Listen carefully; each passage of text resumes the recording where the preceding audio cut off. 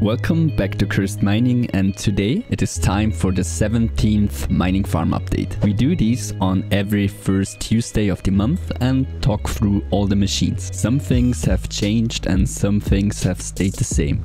So let's go. Starting from the left, the small miner brigade shrank a bit. So now my Baikal Mini is sold, leaving the F1 Mini FPGA as the last really small miner, if you don't count the Z9 Mini. So all machines here got a good and more than necessary cleaning last week. So we are polished, and if you have not done this in some time, you will probably feel it on the machine's temperature too. The F1 Mini is doing great, and I'm linking the 2-month earnings update we had in the top right corner. The update on the Baikal Giant Plus is that DeepOnion, one of my favorite projects I hodl and mine with it, had a halvening that is similar than what we are expecting with Litecoin very soon, but more on that later. Interestingly, hash rate has been relatively low since then. There's not much news with the Z9 Mini this month, except that it got clean as well. So we are still at max overclock 750M, giving me 16 to 17k SOL per second. As I'm writing this on paper, depending on your power costs, we are slightly mining at a loss with the little thing, but I have no problem with leaving it running a little longer. So to the right we have a big change in the room you probably noticed. Yes, the RX 580 rig finally moved downstairs. I couldn't hold out any longer with the heater in my office. Now it's running cool down here. The other rig has become a little problem child, and for the first time since I got it, it has been off, but that gave me the chance for some reorganizing.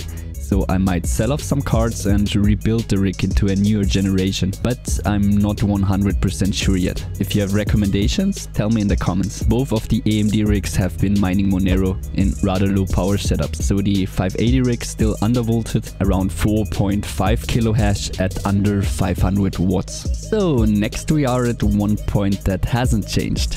We had a last update video on the L3 Plus, and yet it is still here. Some things move fast and some things move slow. So this is the last farm update before the mining rewards for Litecoin will be halved. So let's see how the landscape will look after that. As every month, daily Litecoin earnings of my L3 Plus, now at 590 megahash a second, and my 2 Moonlanders are shown on the screen. The Octominer is my little Nvidia box, stable and cool, mining aeon. Also here I've been thinking of downsizing or checking out newer generations, but that again is on the slow side of the spectrum. What are you guys doing in that regard? Are you keeping on to what you already have, expanding to newer generations, or both?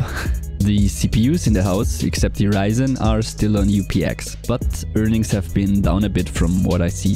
The Ryzen is on Monero again, because this system has been more stable that way. Don't ask me why. I can also state that since the big rig moved downstairs, life in the office has become easier. I love it as heater for winter and the early spring month, but could have definitely moved it downstairs sooner. So for the ones of you sweating together with their machines, stay strong. Summer will be over soon. That's already it for the August farm update. There's one small little thing which is strange. There has been a fake Cursed Mining writing to folks in Discord asking about miner pictures for some sort of competition. Don't ask me what this is about, but please mind that I would never harass any of you via private message on any platform. So even if it just seems to be about pictures, please be careful with your data. Thank you very much for tuning in again. I wish all the best to each and every one of you. Happy mining and bye!